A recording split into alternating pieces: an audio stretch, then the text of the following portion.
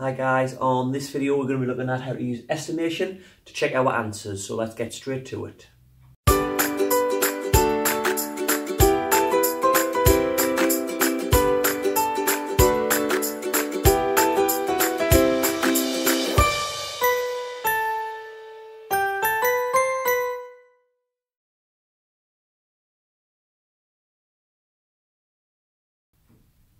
Using estimation to check our answers is something that's quite simple to do and really make sure that we're not making silly mistakes when we're doing our work. Okay, I want to show you how it works. Now, what you'll have to do to be able to do this is to round. So if you're unsure of how to round numbers, if you click up there, take to my video, it teaches you how to round numbers, okay? Because I'm not going to go into that in too much detail in this video.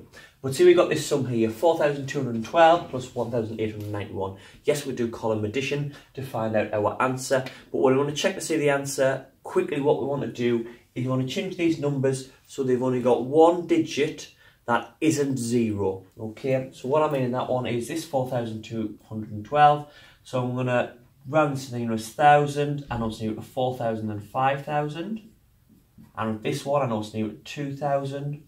Okay, so I'm going to say that would equal 6,000. It's an easy sum for me to do. That took me a couple of seconds and I now know that my answer should be around 6,000. Okay, so I need my approximately equals 6,000.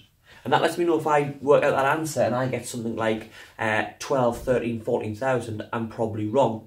If I'm 6,000 and a bit or 5,900 something, then my answer is more likely to be right. Okay, same would work with the takeaway, so I've got 7,700, I'm going to round that to 8,000, and I'm going to take away, that's closer to 4,000, and easy sum, because I just take 4,000s away from 8,000s, so I know that answer is going to be around 4,000. Now what you also have to see with these is the more that you round the number by, what I mean is I'm rounding 212 there, okay, that's how many I'm taking off to get to 4,000.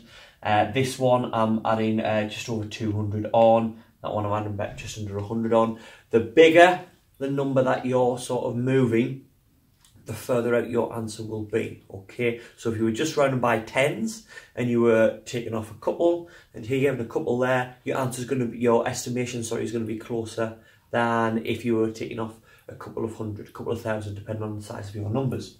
So we can also do it with our multiplication. This is where it really helps us out, because with addition and subtraction, we can maybe see roughly what the estimate the answer is. With this one, it's going to be harder. So we're going to do the same thing, but I'm doing 611 times 4 here.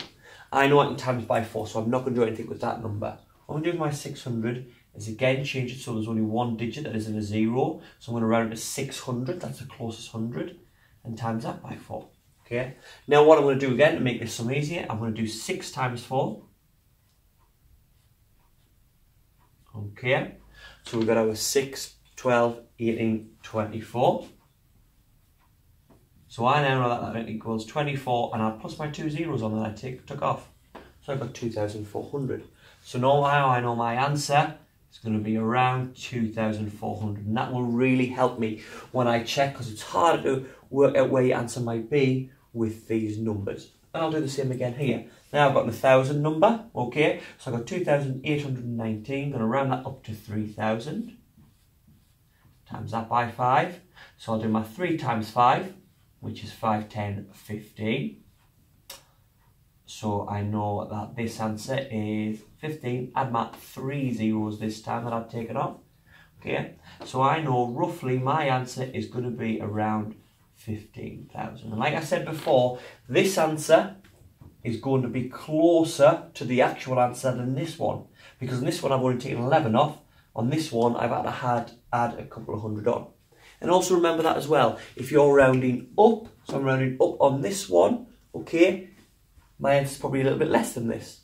If I'm rounding down, my answer's probably a little bit more than this because the number's bigger that I'm timesing. And when you do that now, if you work out an answer, if your answer's around that, you can be a little bit more confident that your answer's right.